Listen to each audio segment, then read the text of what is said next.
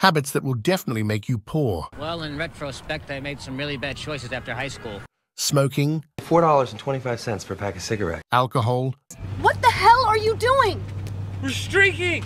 We're going up through the quad to the gymnasium! Overpriced coffee. I would like to drink a cup of coffee. Eating and ordering out constantly. Did you just take a bite out of my chicken? Video game points. Okay, did you charge anything from my credit card? No. $400 for 4 nights. Gambling. Everything on black. 19 red. Buying OnlyFans. Basically answer all the messages an OnlyFans model would receive. A lot of people are disappointed when they find out it's not really the model they're talking to, it's actually me. What? Forgetting to look for discounts and impulse buying.